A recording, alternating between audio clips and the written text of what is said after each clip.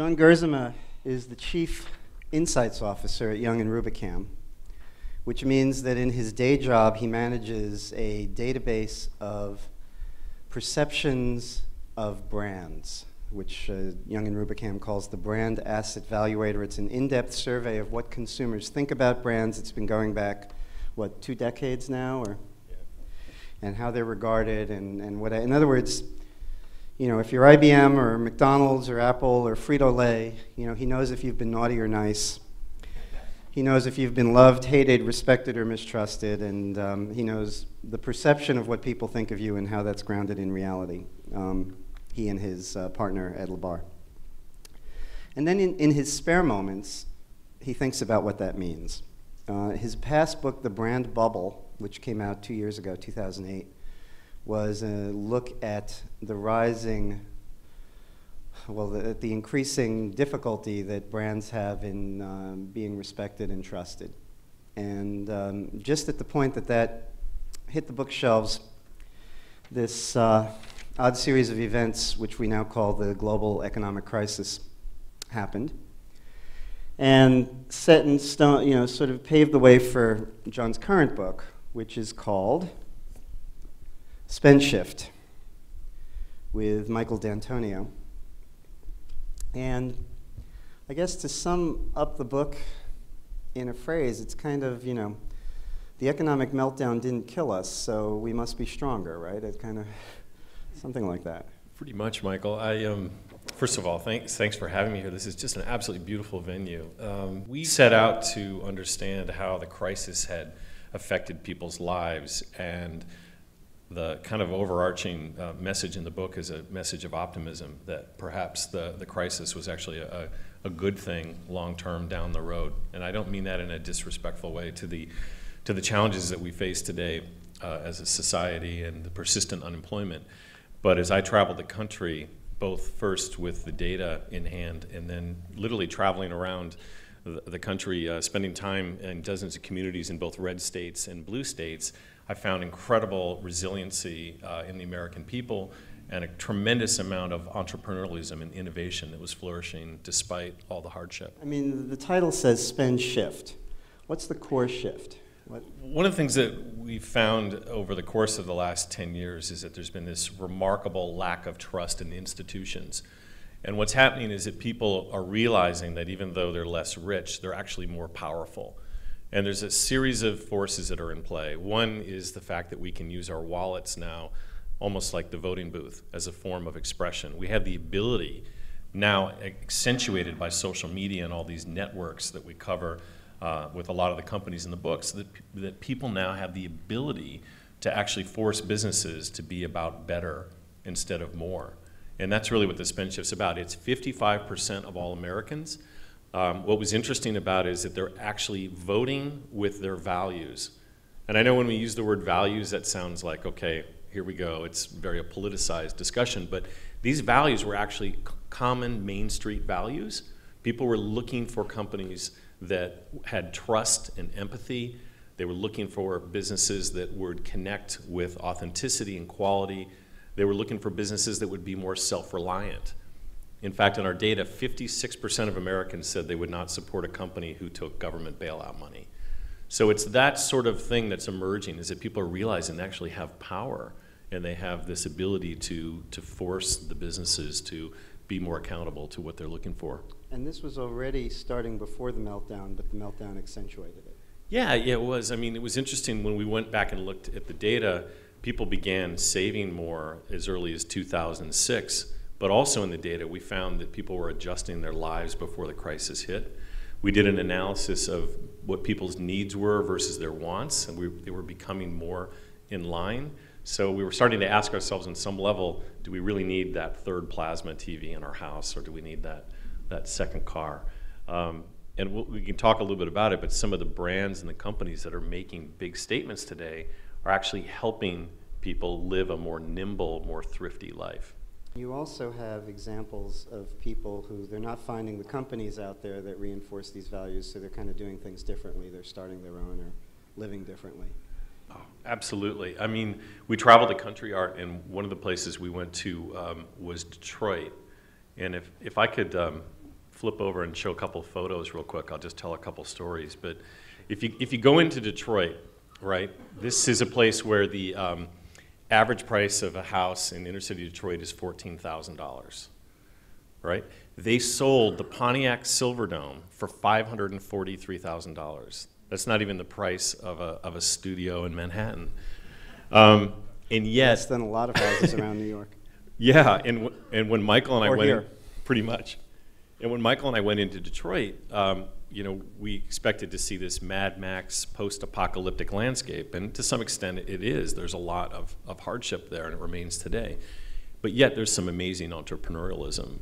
And I thought I'd show you these if they come up. But basically there's tremendous innovation that's happening there, and it began with a, if I can flip over. Oh, maybe I'm still on the other slides. We'll see if we can get those in a second. But we met a couple of really interesting people. We met Toria Blanchard. Toria is a founder of a creperie. It's called Good Girls Go to Paris. And she named her creperie after a scolding that she got from her mother. Her mother told her when she was a bit of a handful as a teen, her mother told her that you better be good if you're going to go to Paris. She ended up going to Paris as a Francophile. She came back and she started her own creperie. And Toria is amazing because she basically started this business using a, I'll come back to that in a second. This is Toria. She started her business with a small business loan from a woman named Sue Mosley, who runs a private foundation to help entrepreneurs. Sue is known as the unofficial mayor of inner city Detroit. As people were leaving Detroit in droves, entrepreneurs went back in. And Sue basically makes this argument that because there's such a lack of infrastructure in Detroit, there's no one to get in your way. And so entrepreneurialism can flourish. So this grassroots movement started by Toria. She began this business, and she turned around then and she sponsored and helped a competitor 2 blocks away. This is Charles Sorrell. He started a business called Les Petites Zinc. Art, it's a brasserie in Detroit, and it's one of the best French restaurants I've ever been to in my life. And it's in a very, very challenged neighborhood. But what these guys did is they created a 14-point program for people that were going to live in Detroit. They called it the Detroit Declaration. They said that they would only employ people that lived in the inner city in their businesses. They would do their best to source their local foods from people like this guy. This is Patrick Crouch. He's one of 50 urban farmers in Detroit.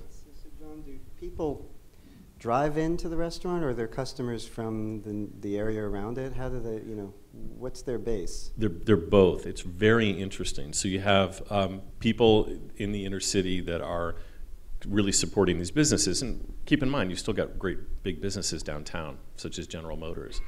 But this whole sort of resurrection and inspiration that people from the suburbs are coming in to support these businesses is just starting to go.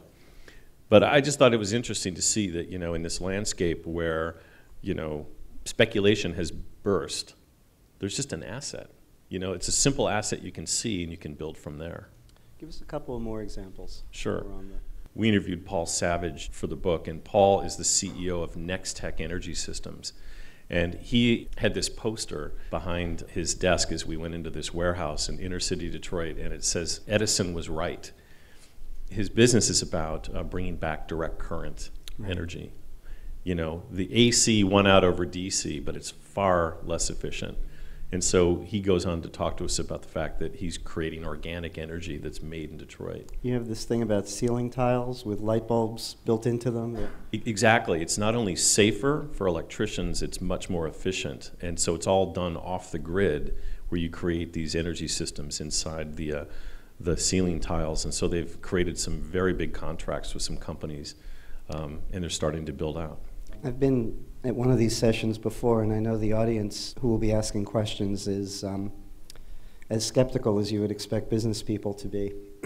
So one thing I was wondering is, are you kind of cherry picking examples with like this? You know, are these outliers, or is this really a trend that can be kind of relied upon to say there's a prevailing shift coming. Companies I'm showing are examples of these very prescient companies that are understanding this trend, where I believe people are looking for value and values.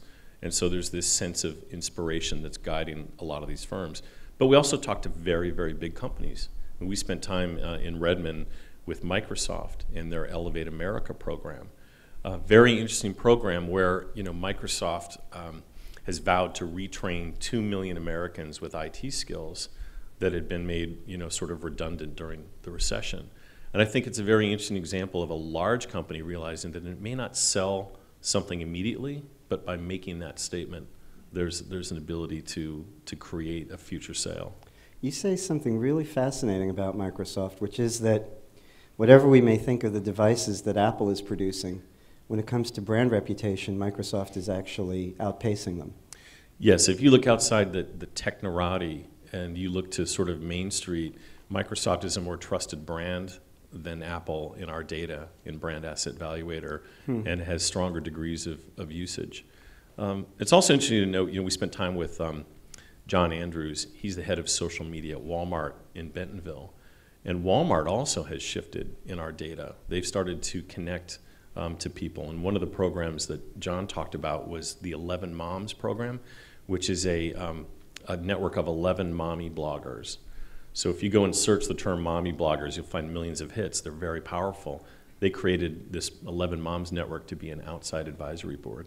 The reason their reputations are doing better, it's not because Walmart is being better at being Walmart and delivering, you know, lower prices, or that Microsoft's new operating system is working better. It's because people see the Gates Foundation, or they see, you know, these other efforts that Walmart is doing with environmentalism, and they're actually making the connection. Absolutely. I think, and that's a function of all the channels we have today to evaluate a company. A company and a brand are one and the same. And so when we see the impact of the Bill and Melinda Gates Foundation, that has impressions on ourselves as consumers when we think about Microsoft. And yet, we're running an article by John in the spring issue of Strategy and Business, the one that's in the works now. And we have another article in the same issue by another writer named Tim Deviney, a professor from Australia. And he says that when you interview people in depth, you know, they'll pay lip service to environmental practice, or to, you know, companies' fair trade, or what they do with child labor. But in the end, at the end of the day, you know, they want the color running shoe that they want, and they don't care, you know, how old the kids are that made it in Southeast Asia or whatever.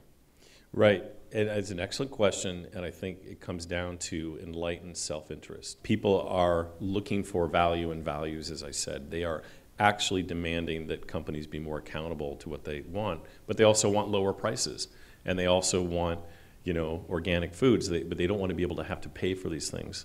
I might answer it with a question. I'll come back to Leslie, but I wanted to show you somebody that might help me answer that more clearly for you. This is John Norton. He is a city manager in Everett, Massachusetts. He complained so much about the sorry state of recycling in Everett that he basically was handed the job by the city council. The challenge he had was a 5% recycling rate in Everett. He turned to a Brooklyn-based startup company called RecycleBank. What RecycleBank does is they put little RFID chips onto each recycling bin, so that when you take your recycling outside and you put it down on the curb, it weighs it, and it kicks that information into your account. So you get what amounts to being recycling points, frequent flyer miles for recycling. So suddenly you have an idea that's green and green, right? So I'm doing the right thing, and I'm being rewarded for it. Now, what's interesting about this business in John's case is that he raised his recycling rates by 22% in the first year and lowered his costs by 15%. Now, what RecycleBank does is they connect this really great green customer to a lot of big businesses that would like to give away coupons for lattes at Starbucks or discounts at Target to be able to connect to this consumer. And I think that's the trend that we're seeing, is that we want to find ways to do the right thing, but we also want to find ways to be incentivized for doing it. So there's going to be some businesses that really walk an extra mile, not knowing what's going to be the payoff, but sooner or later there's going to be more payoff than maybe they expected. And with Microsoft and Walmart and City of Everett being early examples. Yeah, I think so. I think we're just entering an era of experimentation and investment. This shift from consumption into investment, whether it's the people taking, a big leap on the success of Detroit, and I would not short the Motor City, having spent time there. I was very inspired, to these companies that are realizing that maybe I'm making an investment longer term. And that kind of, I think, raises another point. One of the biggest shifts that we saw in our data in Brand Asset Evaluator was there was this shift toward what do you look for in a company and a brand. And what they said is kindness and empathy. Kindness and empathy went up 391%. It was the single biggest shift of any attribute we'd seen in our brand data going back to 1993. And I think that really means it's marketing as gestures, as true tangible things. What's an example of an empathetic brand?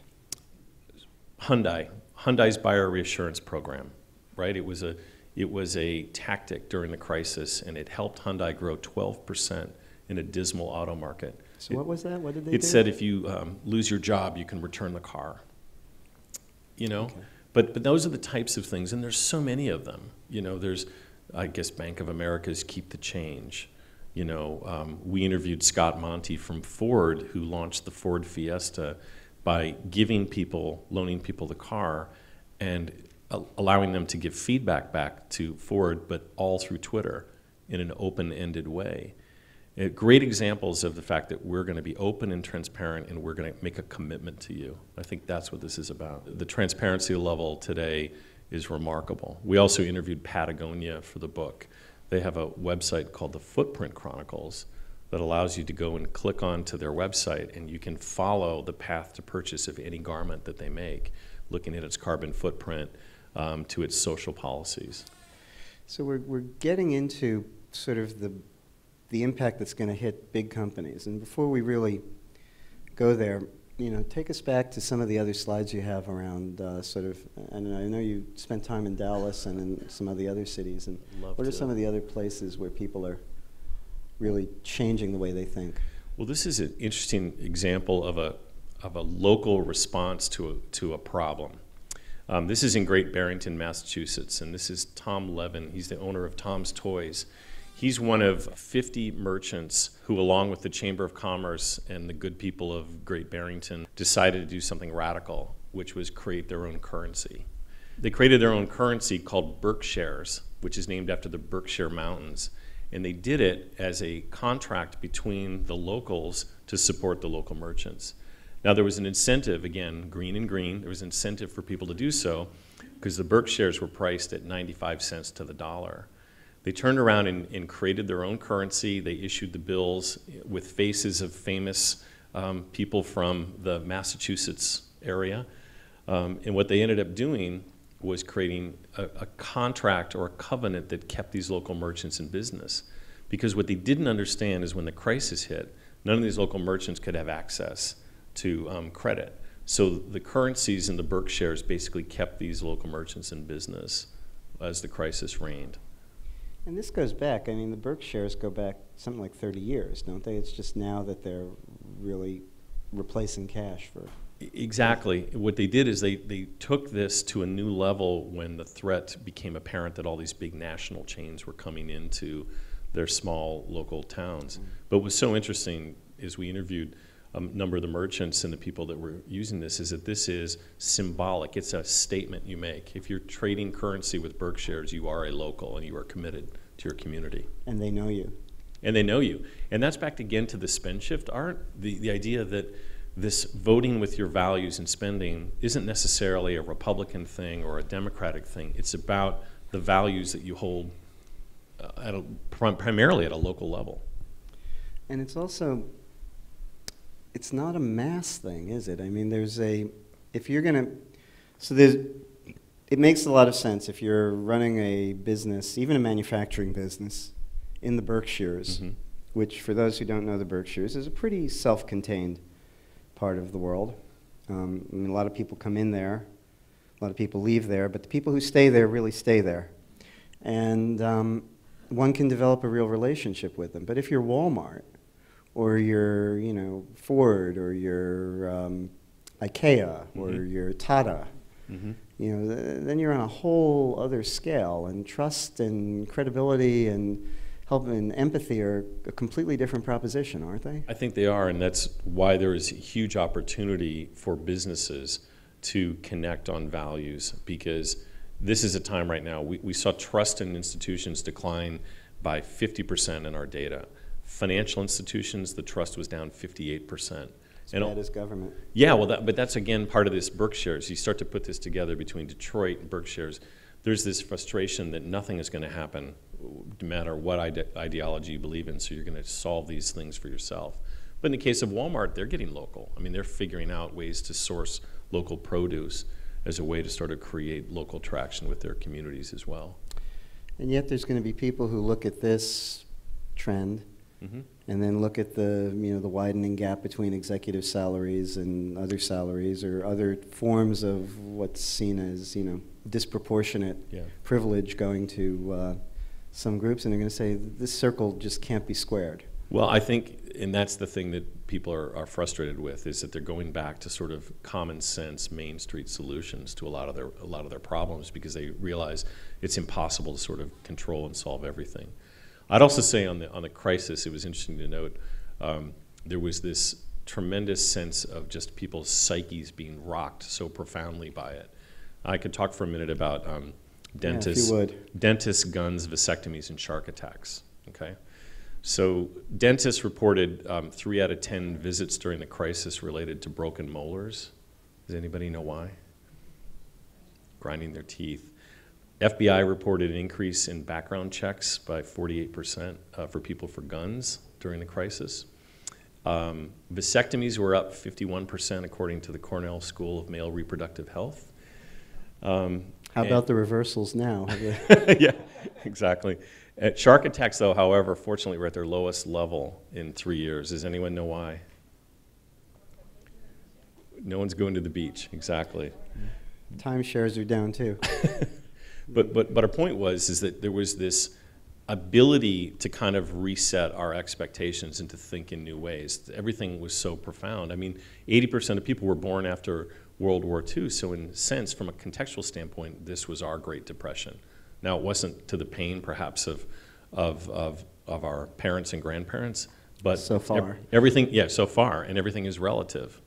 Your book frustrated me a little bit in that regard, and because it's easy to read your book and sort of say, well, we were hugely materialistic. We were like a McMansion, Hummer-driven society, and you talk about how GM stopped producing the Hummer.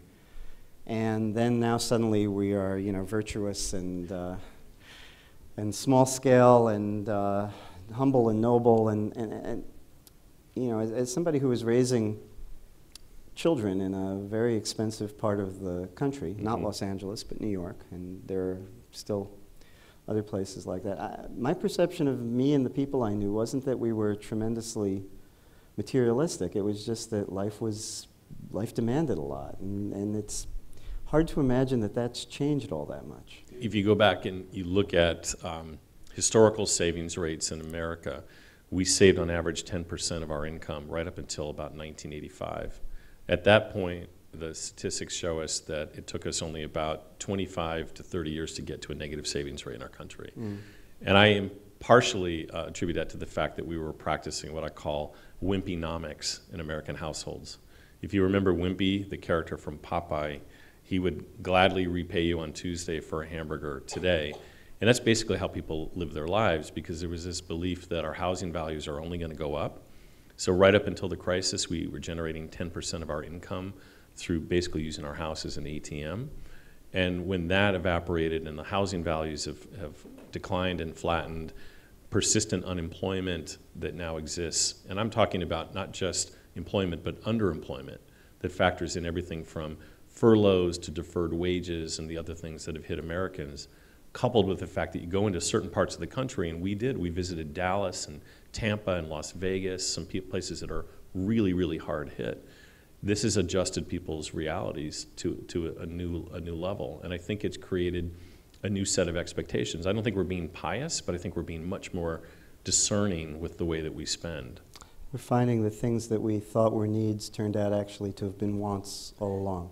I think so, and we're creating brands out of those.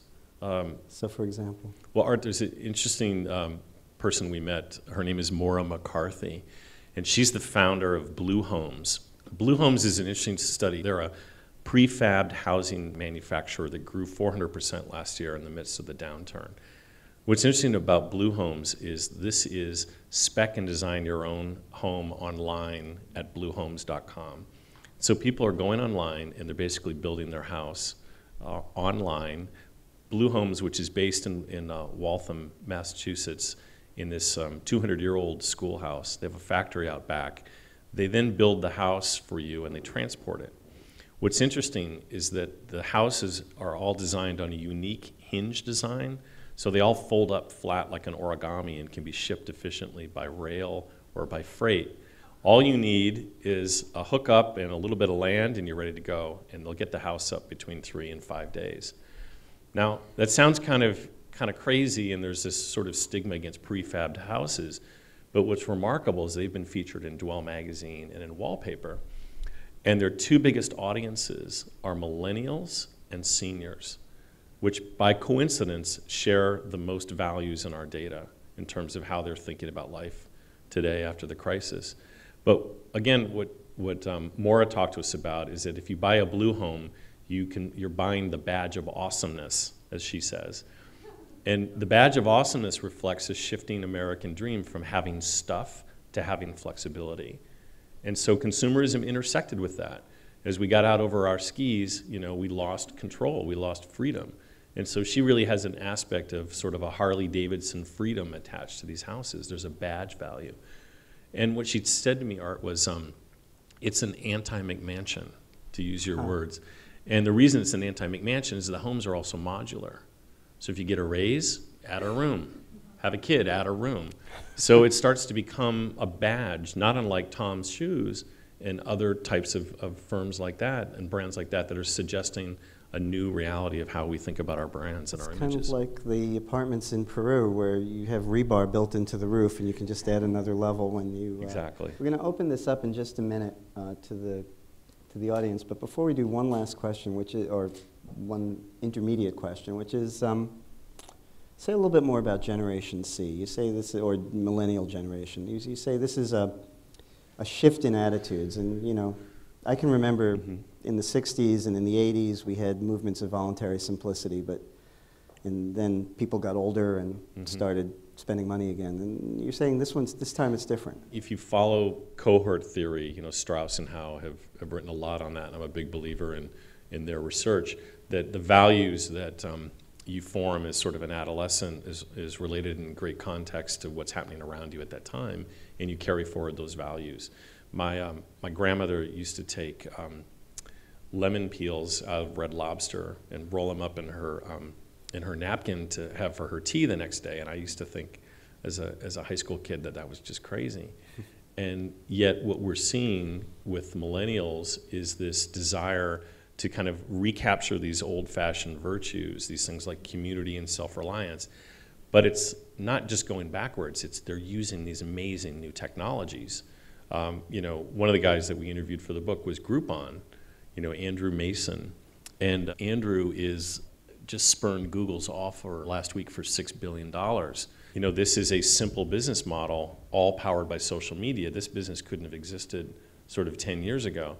But what's interesting about this is we also interviewed millennials in Tampa that were rewarding a business that was being green by forming a carrot mob.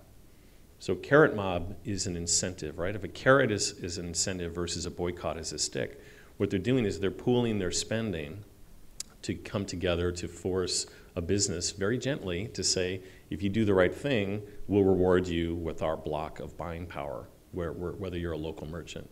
I just suggest, Art, that you put together Andrew's business model and the idea of a carrot mob, or even Andrew's first business, which is called thepoint.com, that was based in Chicago to basically crowdsource around helping people with getting money for surgeries or for helping a distressed neighbor. You have the potential for a millennial-driven advocacy group that could be remarkable and could reshape the relationships we have with business. And be a business model into itself, oddly enough. Questions? People interested in comments? Certainly a lot to make sense of here. I happen to have Twitter, and I would usually like to tweet while someone's speaking, and this came through from USA Today. It's that companies have people, not brands. People come with the brand, and part of their brand is their values and who they are as people, as well as what they do in their profession. So what do they mean by that? Well, perhaps what they mean is increasingly when we're dealing with institutions, we want to deal with individuals, and that there's tremendous opportunity to use the people in our companies as capital, because that's real and that's authentic. And I'll give you an example. We spent time in Las Vegas with Tony Hsieh, the CEO of Zappos, and he has a fabulous book out now called Delivering Happiness. And he basically realizes that his people are an amazing form of asset. And if you have a culture-driven organization that celebrates the mission that they're after, which is great customer service, well, you better walk the talk. And so we spent time with him, and we actually then spent a really interesting afternoon in the customer call center at Zappos with a range of different people that felt completely empowered to embody the values of Zappos. Therefore, these are the people in the floor on the customer. On the floor, right. And if you think about customer call service in most companies, that's outsourced somewhere. They put that into their business, and they basically treat these people like Navy SEALs. Which There's is one tremendous reason, esteem. that's one reason they moved to Las Vegas, wasn't it? So they could afford to do that. Exactly. He wanted to be there for the efficiencies, but he wanted to make a strong statement. If we're going to be a customer service organization, well, our customer service better be right inside our brand. But we spent time with a woman named Crystal Bone, who was gently counseling a man on the phone who wanted to inquire that he wanted to buy women's tree torns. And he was an elderly gentleman, and they didn't sell tree torns in the male version anymore, but they felt more comfortable for his feet. And she completely, almost like a psychologist, walked through why that was a perfectly acceptable choice. But that's the kind of things that I think that Tony is doing. Be hard to outsource. Yeah, well, more companies need to do that. I think that's maybe what that article is about, is that your people matter so much in the organizations today. I'm almost afraid to ask this. What does all this say for the public perception of public sector services and the future directions those might need to take? Well, I think, as the John Norton example suggests, there can be effective public-private collaboration, such as between his recycling program and Recycle Bank. But more and more of these things need to happen at a grassroots level. I think that's the larger frustration, is that we've lumped in big business with big government, and whether you're a progressive or a liberal or somewhere in between, you're frustrated by the fact that nothing gets done. I don't know if, Art, if you'd add anything to that. People on the left look at big business and say, those are not my people, they're not making decisions on my behalf. People on the right look at big government and say, there's not my people, they're not making decisions on my behalf. Yeah. In both cases, the group they see is not exactly the group that's making them angry, and they're kind of both symbolic. Exactly. And there's a lot to be angry about, but it's not necessarily related in a one-to-one way to those same institutions. Absolutely. I just wondered, you seem to represent Walmart as the good guys, when in fact, what I read online, I just wondered if you could tell me the truth, is that at the moment 1.6 million women are involved in a class action lawsuit for gender discrimination. Absolutely, and first of all, I'm just a researcher, so what I'm seeing are shifts in perceptions. I think the first thing is that brand equity in companies is in continuous flux, and with the case of Walmart, we've seen significant shifts for them being more green through some of their programs, like the labeling and the food sourcing. Not to suggest they don't significantly still have issues, but I think that's the lesson for companies, is how are you finding ways to invest, like Microsoft did, or like Walmart did with its 11 Mom program, to try to find ways to build up your brand equity, because you're going to face these issues. You know, there is a legitimate question, though. Not that your question wasn't legitimate, but there's a ramification of it that he does that to me all the time. Well, it's me doing that to me, actually, in this case.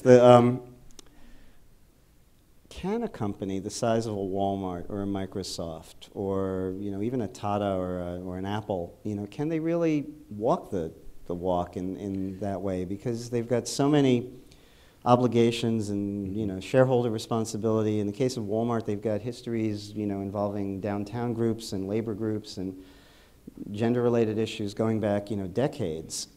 What are now you come along and say to them, well, your reputation's on the line, and guess what? Your business is on the line with your reputation in a whole new way.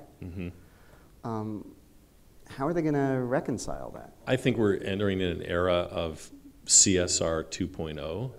I think corporate social responsibility 1.0 was always followed by the word initiative. You ever notice that? Which is sort of code for someone to make us look good. And job it out to the department. Pretty much, outsource it. And now what I think you're seeing is that CEOs of companies are realizing that they are brands, that the company is the brand itself. And so it's starting, like Patagonia, to become a conversation, not just a series of things that we put out there in advertising. It's about tracking our progress and discussing about what we're doing. Keep in mind, too, that it's hugely important for retaining and attracting talent, for supply chain relationships, all those. I think it's a new era that we're entering in, and it's just beginning, but it's realizing that the CEO and the people inside the company driving values in their business model and their culture is important. I'll give you an example. Does anybody watch Undercover Boss? Right? So Undercover Boss, it was just interesting to note last year that I think 5 of the 6 companies that were featured on Undercover Boss, their stock went up the week after the shows were on. I'm not saying it's a trading strategy, but I think John Borthwick from BetaWorks told us as we interviewed, we were talking about one of their programs that's about transparency. He said that people want to see your struggles, and I asked him what he meant by that. He said, even if you're right or wrong, or people don't disagree with you or not, they want to know how you make decisions. And if you think of that, like Waste Management CEO, where he, really struggled over the decisions that he was making. That's a new era of transparency. It's like the political candidates who get mileage out of redemption. Yeah. Either there's wisdom in the crowds and they're perceiving these companies correctly, or else somebody's got some really good PR staffs. Right, right, exactly. But I also think that opening ourselves up as leaders to having these conversations is a really interesting dynamic. And I think we're going to start to see as BP has learned, what is the true definition of a public company. Public company isn't just about being accountable to shareholders, it's about being accountable to us. Other questions, comments?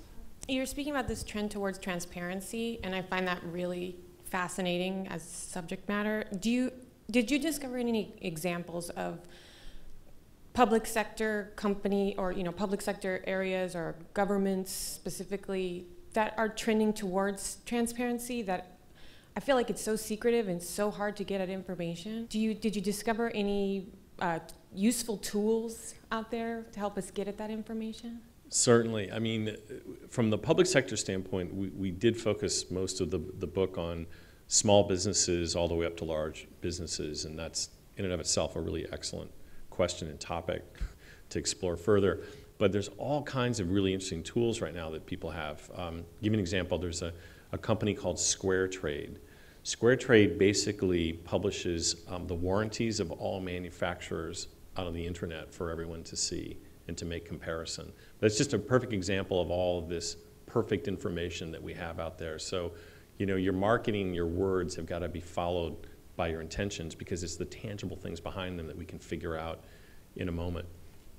There's also the new, you may be thinking of this, the Open Government Initiative in the federal side. I don't know too many of the details, but a lot of it has to do with creating protocols that open up the data so that businesses can resell it or reuse it in ways that perhaps the original agencies wouldn't have thought of. And there's also an interesting new set of technologies on the consumer side, such as Swipely. Swipely is a method for you to share and post your information about the things that you bought and purchased. And it sounds really strange on the surface of this, like why would I want to tweet that I bought a sweater? But the fact is that inside your social network, someone might be able to tell you that you could have gotten a better deal on that someplace else. Or maybe a manufacturer might come in and say, wow, I just noticed you bought this sweater. Do you want a discount on the next one? And then there's WikiLeaks. Another question, and then woman in black, and then the woman in red. Did your research cover at all nonprofits or charitable giving? We didn't. We did not get deep into either of those areas, and with great regret as I came back to write the book. Malcolm Gladwell, rather infamously now last month, had an article in the New Yorker in which he sort of threw cold water on the ability of social media to really affect large change. I don't know if you had any reaction to that. I thought that was interesting. Yeah, he's always writing amazing, interesting things. I don't necessarily agree with that because I think it's all still being developed and tested and vetted. Like I said earlier about carrot mobs and Groupon, I'm very fascinated by the fact that we as people have tremendous scaling effects. Now we've seen WikiLeaks for bad, but like what if these things are social around good? You know, what would happen if a group of people came together and created these massive buying blocks where we could organize ourselves and go to any manufacturer and say, or any brand or company and say, these are the terms upon which we'll work. So, and we'll favor the company that meets our terms. Exactly. And it's more than just an interest group like the Forest Products Council. It's a broad-based right. And then plurality. And then couldn't it, Art, be about thinking about businesses as being political candidates to constituencies? And where does that go? And then you have competing constituencies, and suddenly our business world becomes kind of like the political world. It is a new world, anyway. You've talked a lot about small businesses. I'm just wondering if you've seen any spend shift in real estate. In real estate, well, we definitely talked about Detroit. About the banks, I'm talking about people, and if there's been a shift in how they're looking at the purchase or sale of where they're going to live personally. Certainly. I mean, not specifically in the book, but more broadly, the things that I've tracked and seen is a greater degree on, for the first time ever, the square footage in the American home dropped. You might know last year as we started to question, like I talked about with Maura McCarthy, how much house do I need? How much space do I need? You also saw a movement towards renters. A shift in renting over home owning. Difficult to understand how much of that has been driven by hardship versus by actual desire.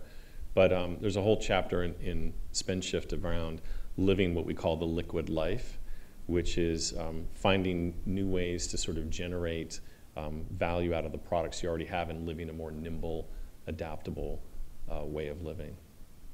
I wanted to ask you about the flip side. Any examples come to mind of a company that's sort of been caught being not authentic and where this really was PR and the strategy backfired?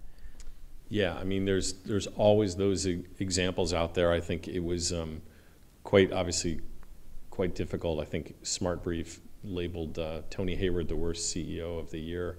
That was notable. But I think that was just interesting to say, when I went through and started to watch as that was unfolding, they had ads on TV talking about what they were doing, and yet there was this guy who was kind of like this Red Adair guy. I don't know if you remember this guy, Art. Oh, yeah. But he was talking about, hey guys, this is really complicated, and we're doing this, we're tracking it. But I would have put a real-time camera on that guy, and that's what I would have been focusing on for those 90 days that BP was struggling, because I think that's what we're looking for, is that sort of access. The theme here is that there's a discipline to walking the talk that is often overlooked, and it's not a PR discipline.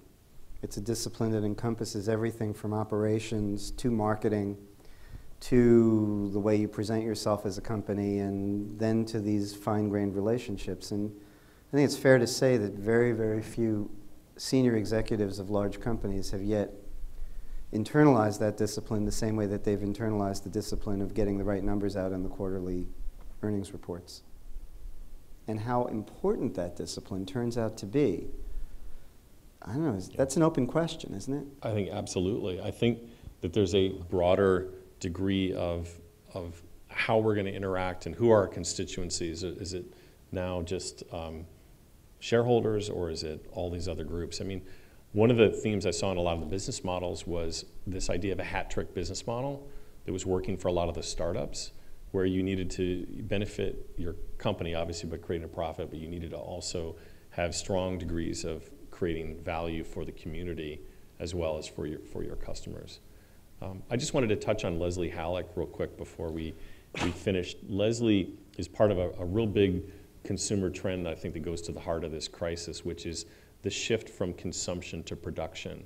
That across many of American households, we're finding ways to eliminate overhead costs by doing things ourselves and insourcing. And in Leslie's case, she is a backyard chicken raiser in Dallas, Texas. She's in this upscale neighborhood in Dallas, and she basically is holding one of her 7 chickens. That's Phyllis, named after Phyllis Diller. As we talk about in the book, Phyllis got away, and the neighbors called the police. The police discovered that there were 12 neighbors in Leslie's upscale neighborhood in North Dallas that were raising chickens. And she went one step further. Once it was discovered that there was no ordinance against backyard chicken raising, City Council hastily passed one. They said no roosters, but you could have chickens. But she turned around then and she saw an opportunity, and she put an ad on Craigslist, and she said, come and learn how to raise chickens. And the very first morning at 10 a.m., she had 100 cars pull up in front of her house. But the larger story in this is that, 23 million Americans grew their own food last year. There was the rise in home canning. This was about this shift from consumption to production. And at the core of it is, what did we lose during the crisis? Yes, we lost wealth, but we lost control. And I think that's what people are looking for, is a sense of control. So mindfulness, in a way, you may not choose to be mindful about how you take care of your house or grow your food or whatever, but that turns out to be rewarding in a way that, for a lot of people, is unexpected. Absolutely.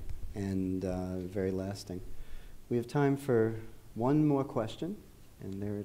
I don't know if you addressed it earlier because I was a little late, but did you talk about the DIY movement? I did. I'll talk about it briefly. These are 2 people we interviewed for the book. This is Phil Terone. He's the online editor for Make magazine, which is part of this do-it-yourself hacker culture. They have another company called Adafruit Industries. What they do is they sell these electronic software kits that they're basically the foundation of building all kinds of things. So you can build your own clock radios, build your own blenders. And the interesting thing about this is that they create these video online maker forums where thousands of people will get online. And as Phil told us, one of the things he found was that there were these young millennial tech enthusiasts being mentored online through these retired engineers from Goddard and NASA. So one argument we had through social media in these forums is that, are we starting to see generational divides disappear as people are coming around sort of shared interests? So John, let me ask the question that always comes to mind when people are talking about big, broad trends composed of a lot of data points. And clearly any trend, you're sort of making sense of it because something affected you. So what, of all the, you and Michael went around the country.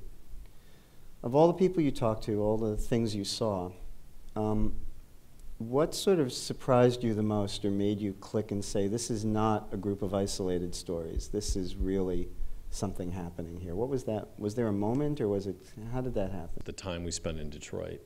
Only because when I saw the hardship there, and yet the resiliency of the American spirit manifested in very different ways, entrepreneurialism, innovation, optimism, it started to set a tone for us that maybe there was a larger story out here other than the fact that people are being more frugal.